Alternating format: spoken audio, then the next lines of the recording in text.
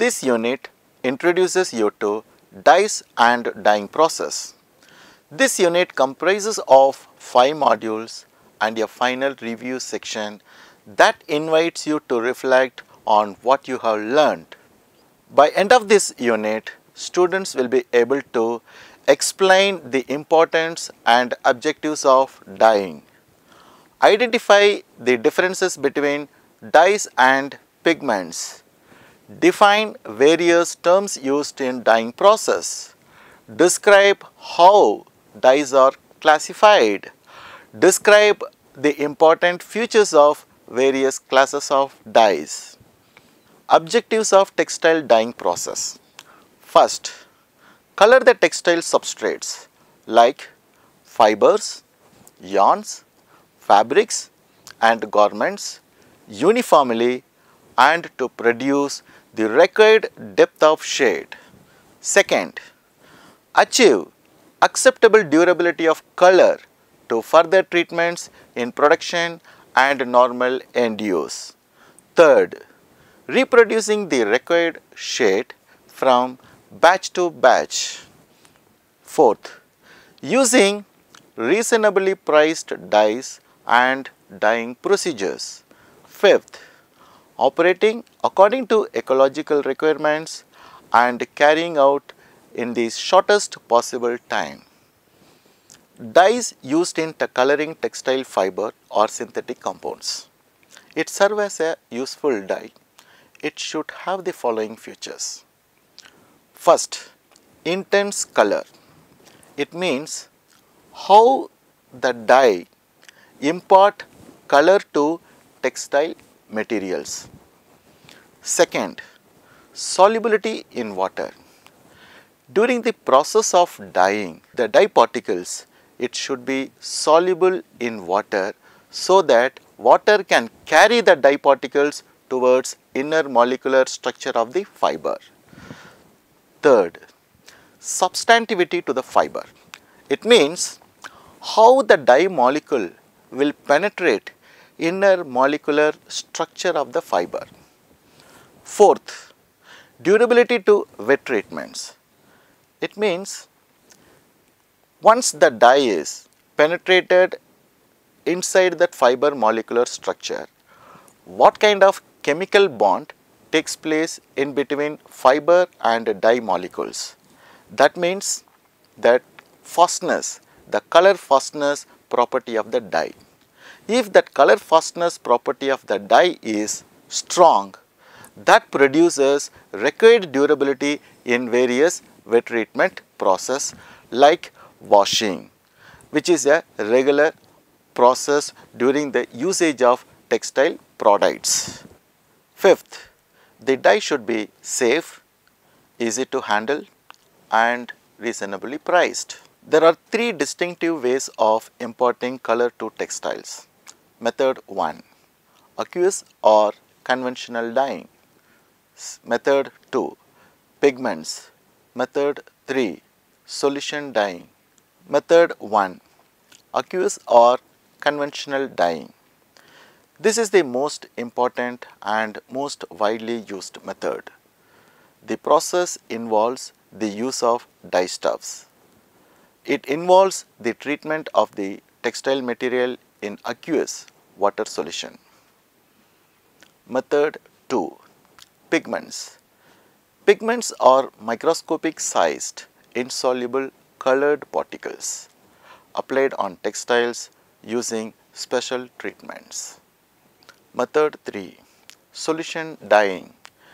It is part of manufactured fiber production, involves adding micro-sized colored pigment to man-made fiber during manufacture. The pigment is added while the fiber is in liquid or solution form and before extrusion from a spinneret. This table displays the differences between dyes and pigments. Pigments have intense color. They are insoluble in water and common solvents. They are not made to have substantivity to fibers. The molecular size varies from small to large. They are stable to further treatments in production and normal use. The durability depends upon the binders that are used. Let me explain the pigment dyeing process. Here what happens? As you know that pigment, they will not penetrate towards fiber molecular structure. Then how the pigment can be applied? In this case, the pigments, they all mixed with binders, adhesives, that will stick on the surface of the fabric, so that the durability of pigment dyed fabric is mainly depends upon what quality of binders that are used. Let me explain the properties of dyes. Dyes have intense color. They must have solubility in water during the dyeing stage.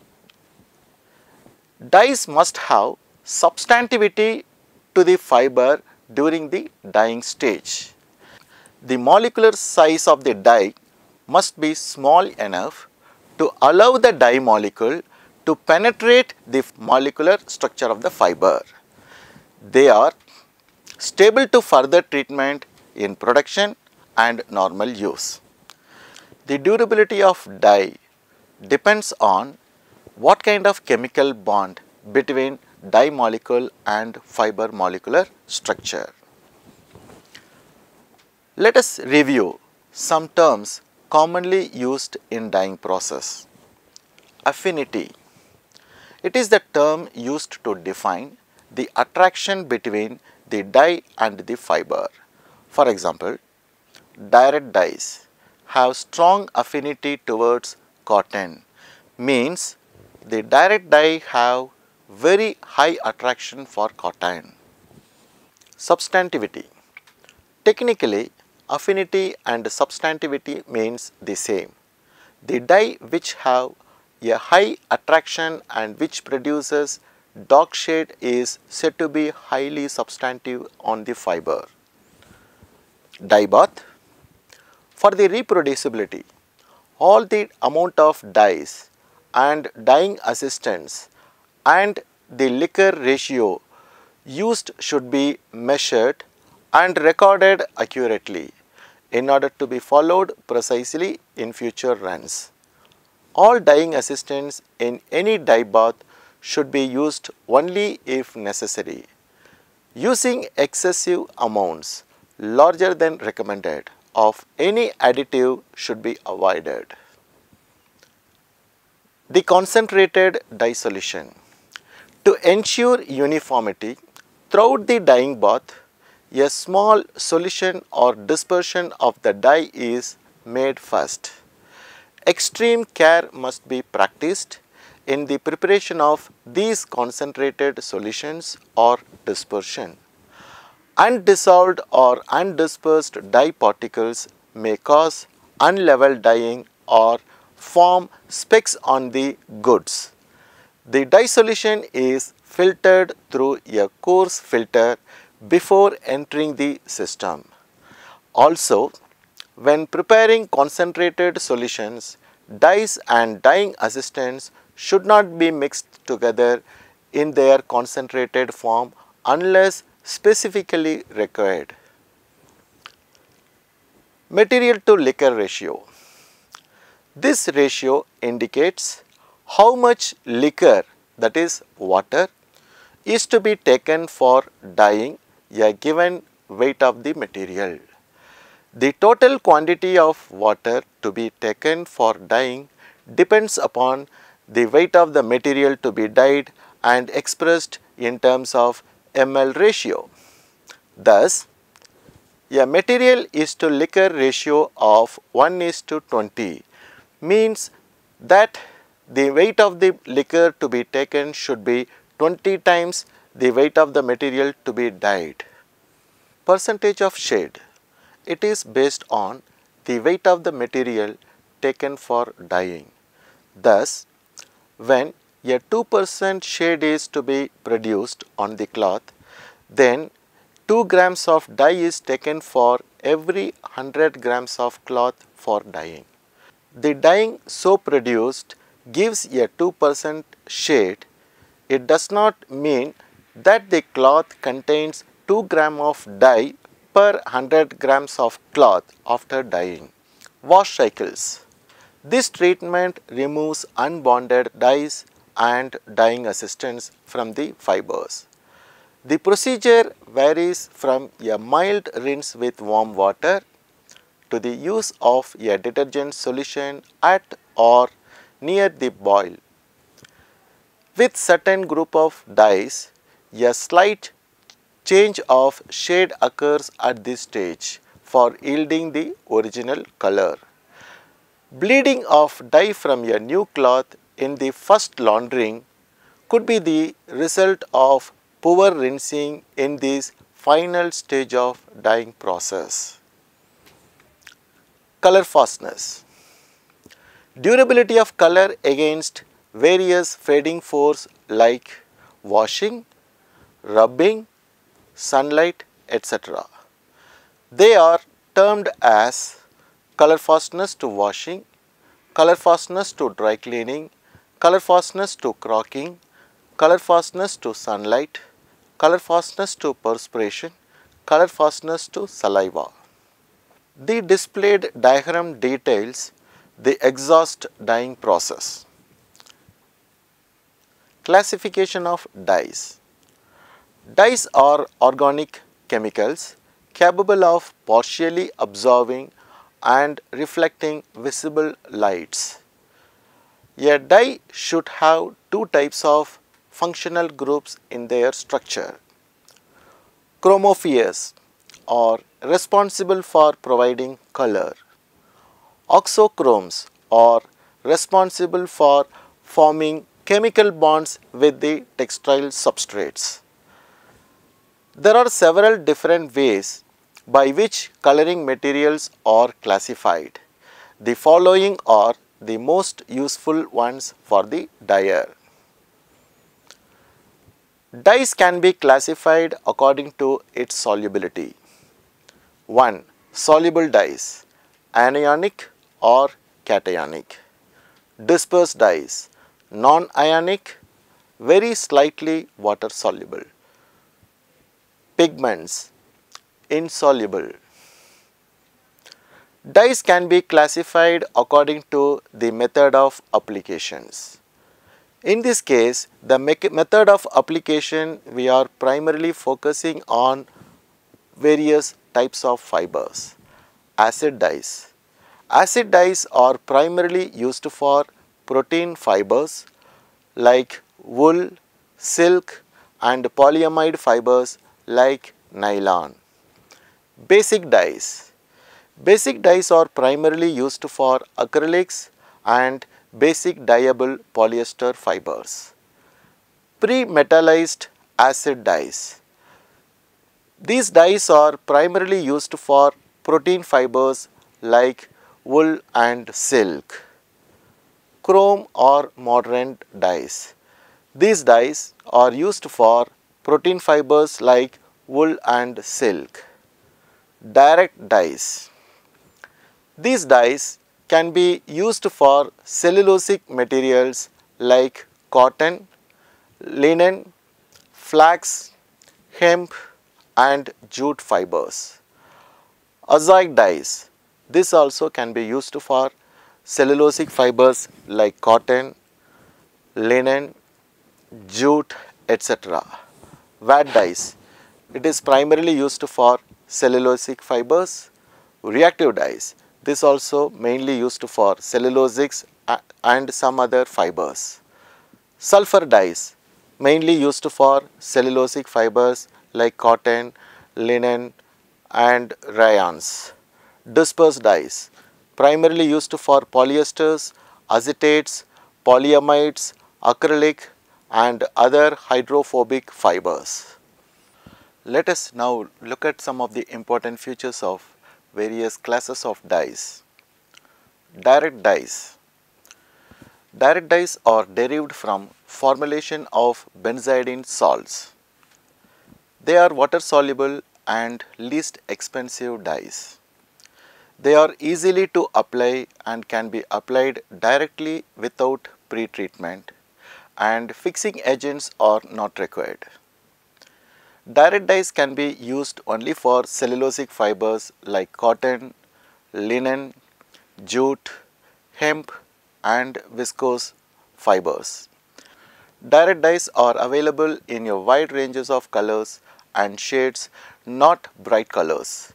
Among bright colors, only bright greens, but it is more expensive than other color.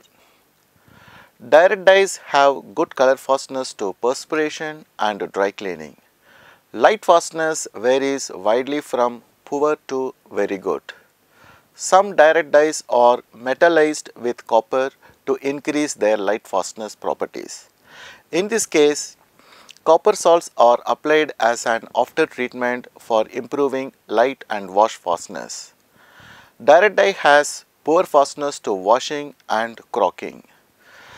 Direct dyes are used as background color for discharge printing.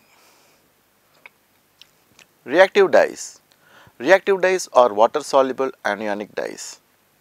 Cold brand or Prussian type react at room temperature in presence of sodium carbonate. Hot brand or Prussian H type will react with cellulose in presence of sodium carbonate at the temperature range of 75 to 90 degrees centigrade. Remazole, vinyl sulfone reactive dye, will react in presence of base, undergoes an elimination reaction to form vinyl sulfone group, which then combines with cellulose. Reactive dyeing process is time consuming. Reactive dyes are primarily used for cotton and other cellulosic fibers at an alkaline pH of 9 to 12. Wool and silk as well as polyamide fibers in weak acetic dye baths. Reactive dyes are available in complete range of colors including bright colors. Reactive dyes have very good fastness to washing, good to very good fastness to light, good fastness to dry cleaning, perspiration and crocking. Reactive dye has poor fastness to chlorine bleaching. When we use reactive dyes during dyeing process, we can achieve uniform level dyeing. When we use reactive dyes in dyeing process, it has a high flexibility in the choice of method of application. The cost of using reactive dyeing is high because of cost of dye, loss of dyes during application and extensive washing. Reactive dye needs excessive time. Wet dyes are insoluble organic compounds. They are widely used for cellulosic fibers, produces good color range but limited selection of orange, blue and light bright green. Large amount of dyes are required for deep shade. They have excellent fastness to washing and very good fastness to crocking, perspiration, chlorine bleaching, oxidizing and high temperature treatments. Wet dyeing is expensive process because high initial cost of dye and method of application. Azoic or naphthol dyes. Azoic or naphthol dyes are ingrained dyes not readily available for instant application. Dyes are derived from arylamides organic compounds.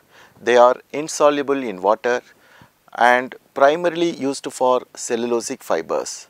They produce full range of red colors and orange, brilliant yellow along with maroons, scarlet, deep black and burgundies. Azoic dyes lack green and bright blue colors. They have good color fastness to washing and dry cleaning, poor to good fastness to light. Dark colors have poor fastness to crocking. The dyeing process is complex and it is time consuming. Sulfur dyes. Sulfur dye produces a complete range of colors in dull shade. They have poor light fastness in pastel shades. Sulfur dyes are mainly used for dyeing cellulosic fabrics in black, brown, navy blue or olive green in medium to dark shades. Some yellows and blues are available, but there is only one red and green type. Good fastness to light, washing, dry cleaning and perspiration. Sulfur dye has poor fastness to chlorine bleach. Sulfur dyed materials, when you keep it higher than normal room temperature, in presence of moisture, tends to oxidize from sulfur acids, then cause tendering to cellulosic fabric. Basic dyes. Basic dyes are derived from salts of triphenyl methane derivatives. They are water soluble and contain cationic group. Basic dyes are mainly used for acrylic and modacrylic fibers. They can be effective for wool and silk but poor fastness properties. Also being used for nylon, polyester and cellulosic materials. Basic dyes produce a complete range of bright colors. Basic dyes, they have good color fastness to light, washing, perspiration and crocking for acrylic and modacrylic fibers. Very poor fastness to washing and light fastness on cotton, wool and silk materials. Acid dyes. Dyes of organic acids attract and attaches the color to fiber. They are available in the form of salts, water soluble and are applied in acid medium. They are mainly used for wool, silk, acrylic, nylon and spandex fibers. Acid dyes produces complete color range except bright red and greenish blue.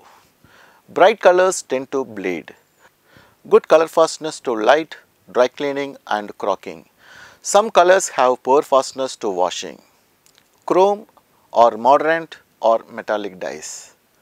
Metallic salts of cobalt, aluminum or copper are added to dye molecules for fixing dyes.